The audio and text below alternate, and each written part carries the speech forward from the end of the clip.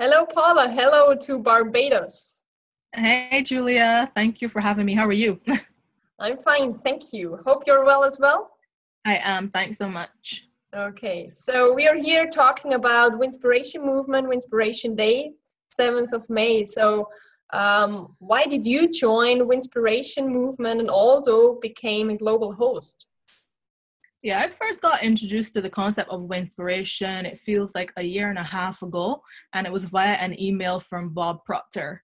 And I subscribe to his emails because it's all about personal development, reaching your potential. And that's the same message that comes with Winspiration. So I saw that, do you want to be a part of something bigger? Are you feeling drawn to, creating your best self and helping others to do the same? And it's a type of message that resonated with me. And I was like, oh, you can be a global host as well. So this will be something very beneficial for a small island like Barbados. Everybody can work on their mindset. But sometimes when you come from such a small place, sometimes you feel like there's certain things that limit you. And I thought if I could get that message to more people who lived here, that it would be like a positive force to inspire us to be even better than we are. So global hosts are planning their own events in their area. So what are you planning on 7th of May? Sure, it's a combination of things. And we may start with a church service. Church and that type of thing is quite important to people here. So we will probably do that the morning of the 7th. And in the evening, I'm planning to have a little workshop and probably the lighting ceremony. Just trying to verify the venue.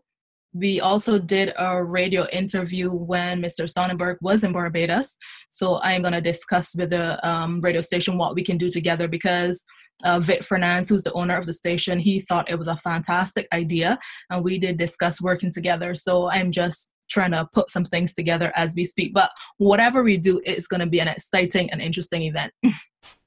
So why is it important for you to bring people together and celebrating together this special day? The thing about it is that we're doing it all over the world where global hosts are. And I think there's some synergy when people come together to focus on something. And of course, that will grow and cause a ripple effect. And I'm hoping for really positive change and hope that people can see that they can reach their full potential. There are other people in the world who are doing the exact same thing.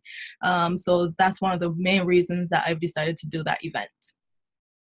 And if you hear the word Winspiration, what comes up in your mind? Actually, when I first heard it, I was like, what is this? But when I broke it down, it was like winning and inspiration. So these are two positive words. And what else can we want in a world apart from people who are inspired and people who are winning, as in win-win relationships? So that's what comes to mind when I think about Winspiration, hope and positivity and connection and all those positive words that you can, think about. Wow, that's amazing. So I'm really looking forward to connect all the global hosts all around the world and having you also on live stream with the main event in LA this year. So we'll be all connected around the world. That's great. Yeah, I'm super excited about that to see what other people are doing and how they interpret, Winspiration and stuff like that. So I'm really excited. I'm really looking forward to that. Thank you very much, Paula, for doing what you're doing. Oh, no, my pleasure. Thank you for getting the message, to this part of the world.